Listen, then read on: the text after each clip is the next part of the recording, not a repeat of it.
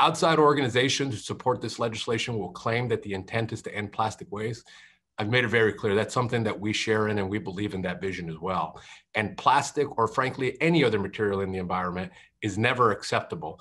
And after a careful analysis of the legislation, some of that which we'll go over today, we have concluded it won't end plastic waste, but rather it will end the production of modern and innovative plastic materials by implementing rules and regulations that could never realistically be achieved.